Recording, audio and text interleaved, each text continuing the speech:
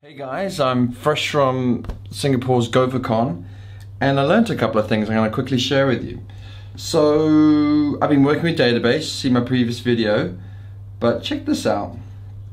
Some things I didn't know.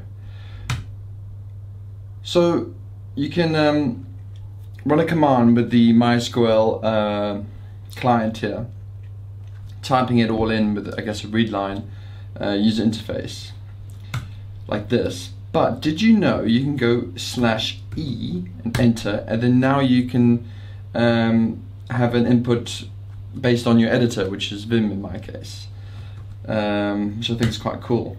The next cool tip I thought was that /G gives a different formatting of the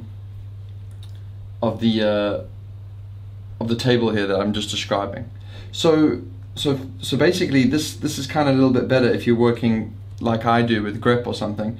You can do something like you know, echo into the MySQL command and then grep the field that you're interested in, and then you can copy and paste this into your Go code.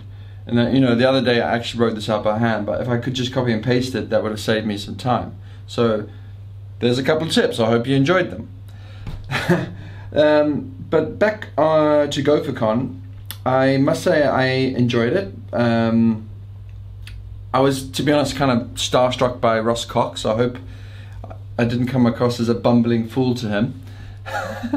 But I think we kind of, well, I need to make a video about Plan 9, but I was astonished actually that he uses Acme as his main editor.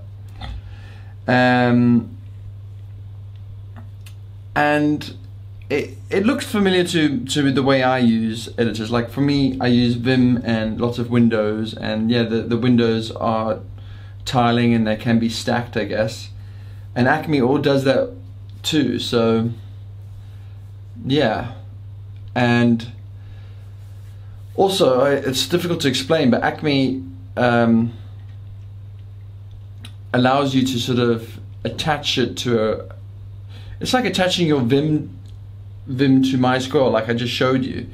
With Acme, you can attach it to some sort of text-based process, and you can like edit fields, and then use your editor as a user interface to a page of text. It's difficult to explain, but anyway, I mean, Ross Cox is famous for a lot of things. I mean, he basically formalized regular expression stuff, if I remember correctly. I really enjoyed Hannah Kim. She had a couple of, yeah, she was debugging Golang programs like I've never seen before. Great to see a fellow South African in a top job.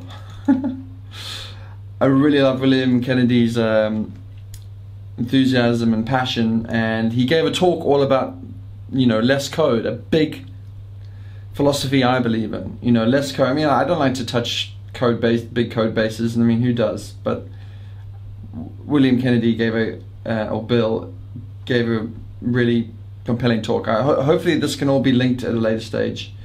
But last but not least, but I did have to leave early, but I was bowled over by Katrina Owen, and yeah, she's absolutely fantastic slides and way of explaining how she went about refactoring code.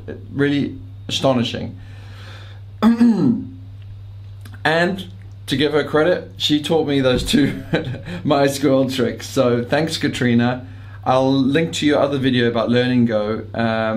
If you haven't learned Go, guys, yeah, it's really, hopefully ask me questions. I'm pretty intermediate, I think, but I'm happy to help. I think Go is really valuable skill for me, and hopefully for you too. So there you have it.